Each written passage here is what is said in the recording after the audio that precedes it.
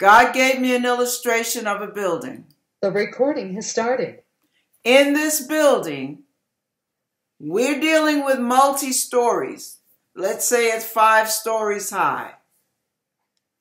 Before the building is laid, and the building's going to hold a lot of people, hundreds and hundreds of people. So when the building is laid, the first thing that must be laid is the foundation, right? Oh, God, thank you. As we're building the foundation, before you can mix the concrete and get all that ready and stir it up and pour, the first thing you have to do is break up all that fallow ground. You have to break up the ground. That's what God does in our lives. The first thing he does when we get saved is he breaks up the old. He crushes it. There goes the crushing process again. He crushes it. And all the old cement and all the old rocks and all the old boulders and the weeds and the plant life and the trees, all the land has to be cleared. Now, while he's clearing the land, he's getting rid of all the debris. He's moving it all totally out of the way. Now, there are times, and I've seen this happen, there may be use for some of that broken up, for some of the broken up boulders from what was there before. Just like for you, God will use your old wounds, your old memories, some of the old things that even though you have turned your back on them, God may use it as a tool one day when he's ready to use you. But right now, we're moving it out of the way. All right? Now, the next thing they have to do is soften the soil, don't they? And they have to bring out I think they're surveyors or whatever, and they have to measure where the leveling and, where everything is perfectly at a perfect angle so that the land is perfectly level. And then they have to bring in the bulldozers or whatever these things are, where they are leveling and compacting the land, because the land has to hold the weight of the foundation, and the foundation has to hold the weight of the building. So the first thing God is going to do is prepare you and prepare your foundation. And this is what comes with the foundation and the preparation of the land, compacting all that soil to hold all the weight that God has coming your way down through the years and decades. The first thing he starts to do is chip away at your shell, the shell that you used when you were unsaved, that phony shell with the phony mask and the phony costume and the phony wigs. This is all allegorical, so don't go literal on me. And what God is doing is removing all of that, because the first thing he has to get you to know is you. He introduces you to the real you, not the phony you that you have cultivated in the world and in sin. No, he introduces you to the real you, the good, the bad, and the ugly that you can't stand to deal with. Because the part that you can't stand the most is the vulnerable you. That doesn't mean that you're all that bad, but you're vulnerable.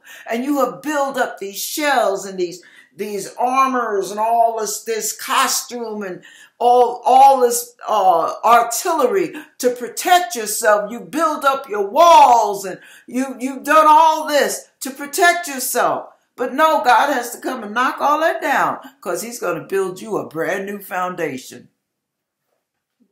While he's clearing your land and he's breaking up that fallow ground, that's what he's doing. He's trashing all that old all your old tools, all your dagger for a tongue, all that cussing and all that hating and all that resenting and all that bitterness and all that fuming, fighting, strife, all of that.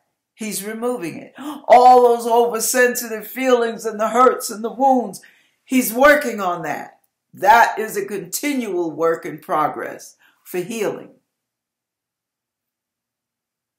So a lot of times when you get saved, you wonder, why are my feelings getting hurt so much?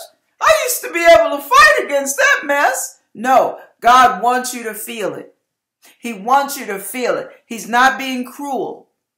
He wants you to feel everything that you go through, because it's the only way you get to know who you really are. You know where your weak spots are. You learn where your strengths are. And you learn where you're most vulnerable. And what you end up doing with the vulnerable side of you is presenting it to God so that he can exchange your vulnerableness and your weaknesses with his strength. And as time goes by and you're filled with more and more of his Holy Spirit, people will marvel at how settled and how stable you are. Okay. Strengthen, establish, settle you. Yeah. Okay. So that's what God is doing. And all of this is for the purpose of remaking, rebuilding, healing, and deliverance. And he delivers you, like he delivered the land from all the old debris. He's delivering you. And part of your foundation, this is the comical part. You know how you can build a building, you can see a building is just sticks and wire, maybe the first week, and then 2 months later the whole thing is up? Well, guess what? This is what God works on the longest, and this is what will frustrate you with him. God works on your foundation more and longer than the building. Consider this. That's why Jesus came as a carpenter. He builds, he rebuilds, he tears down, he refurbishes. Okay. Think about that when life kicks you in the tail. Think about that when people hurt your feelings. Think about that when people say things that are untrue, falsely accuse you, mistreat you. Think about that when you feel rejected and alone, when you feel ostracized, isolated, kicked to the curb. Think about that when you go through anything in life. Because God also works in paradoxes. When you come up in a hateful, mean, vindictive setting, what does God turn you into when you turn your heart over to him? He takes that whole land, he clears all that crap out, and he starts to lay your foundation with love, kindness, patience, mercy, understanding, long-suffering. He works in paradoxes. Those that were mistreated the most end up being the most kind people you can find. Those that have been treated with hateful, mean remarks and rejection and put downs and verbal abuse end up being the most encouraging, the most uplifting souls. It all comes from God. It all comes from God. Anyway, and the reason I'm grinning so much is because I experienced everything I'm telling you. And it is just so freeing and so exuberating seeing how God's love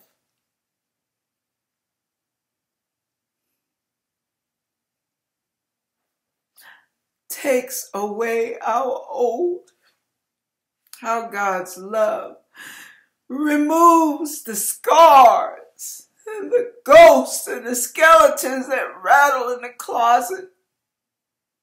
He removes the words of curses that were spoken over us. He removes the rapes, the molestation, the bitter sorrows from those experiences.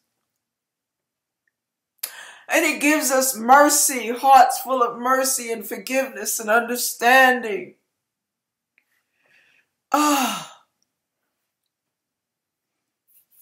And He gives us more and more love, love that we're not even capable of. He gives that to us. And our hearts, His love is shed abroad in our hearts. Okay, so now you see the building. Let's move on, because I'll bog down there, because that's my favorite part. The foundation is the most important part. Everything else is like all the goodies on the cake.